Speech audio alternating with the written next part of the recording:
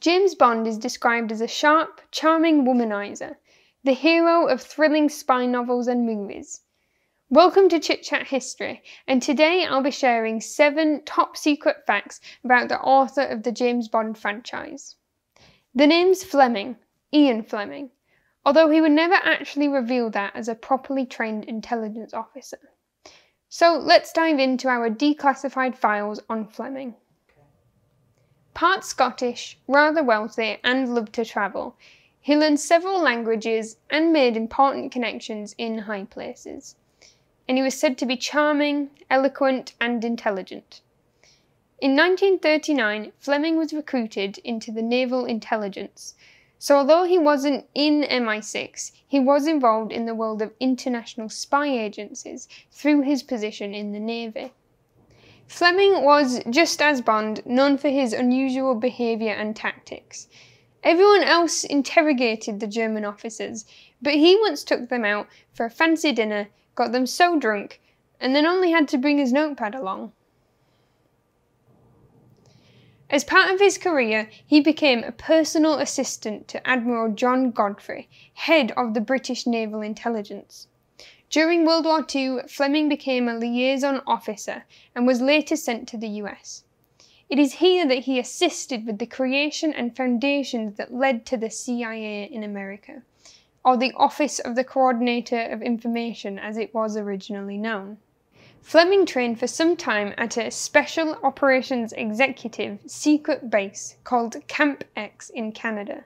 Located on the shores of Lake Ontario, this camp was basically a spy training camp, as you could imagine from the Kingsman movies. They learned communication in code, sabotage techniques, intelligent gathering, lockpicking, explosive training, radio communications, the art of silent killing, and unarmed combat. Ian Fleming also attended Camp X with Roald Dahl, who later became a famous English author too. You may have heard of his Willy Wonka and the Chocolate Factory. Dahl actually went on to adapt 2 of Fleming's novels into screenplays, James Bond, You Only Live Twice, and Chitty Chitty Bang Bang. Bonus fact, Ian Fleming actually wrote Chitty Chitty Bang Bang as well as James Bond. Talk about 2 very different audiences. During his time in naval intelligence, Fleming met numerous men that later acted as models for the character he was later to create.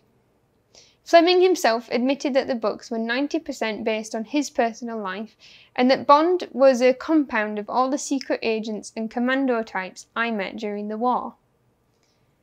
The major difference between Fleming and his character of James Bond is that whilst 007 was keen to go out on missions and get in on the action, Fleming rarely took part in active field operations. As a commander, he knew too much and was far too valuable to lose, so he essentially got stuck in a desk job, a pretty important desk job though it was.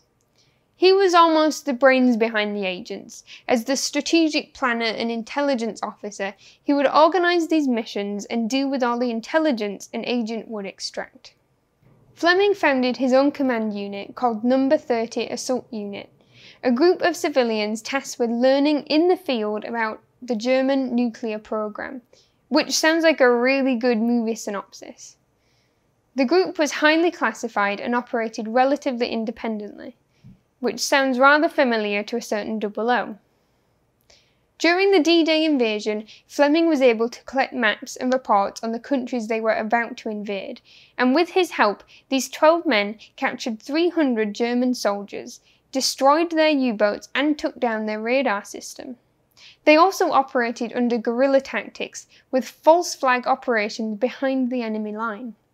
They also took part in the Dieppe raid in 1942 to seize the Enigma machine to crack the infamous German code. Another mission had them capturing a load of German weapons. They found and extracted weapons which would prove fatal to the Allied war effort. And they infiltrated the German Warfare Science Department, which housed many records of German technology and experimentations. He catalogued and transferred all of these records straight to London, where they used these records to win the war. Okay, maybe I can't claim that, but they definitely helped succeed in the war effort. He once took part in an operation called Golden Eye, in which he was in charge of setting up a backup spy ring in Spain. And he also later named his home in Jamaica Goldeneye, which soon became the name of one of his Bond books. 007 came from Fleming's knowledge of the intelligence world too, a German diplomatic code that British codebreakers snagged during the First World War. 0070. This code-breaking was a huge win for the British military intelligence, and went on to be the inspiration for Bond's slightly adapted 007 designation. The first James Bond novel, Casino Royale, is said to be partially inspired by a casino game Fleming played in Portugal. Though Bond won the final round, taking Le Chiffre for 80 million francs, Fleming lost his game and was cleaned out by a chief German agent at the table. But as most tales in history, we can't always believe everything, and his boss, Admiral Godfrey, claims that Fleming was actually only playing a Portuguese businessman, and only afterwards he fantasized about playing against German agents.